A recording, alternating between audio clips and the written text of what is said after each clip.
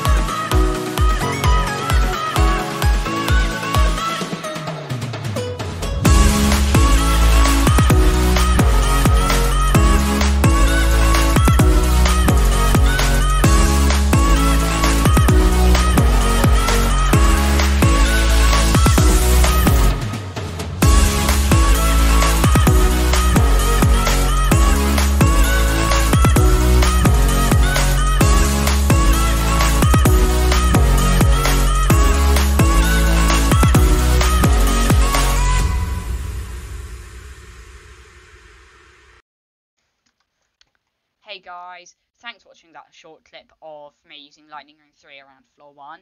Well done on sticking around to the end. So if you want to recreate this yourself, you're going to want a weapon with Lightning Rune 3 on. I use my Hyperion for it.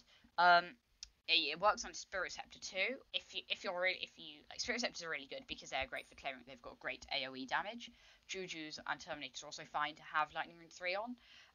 You can annoy your teammates greatly with this, as it can completely block their vision if they're not in third person. So thanks for watching, thanks for sticking around to the end, and see you in another video. Bye!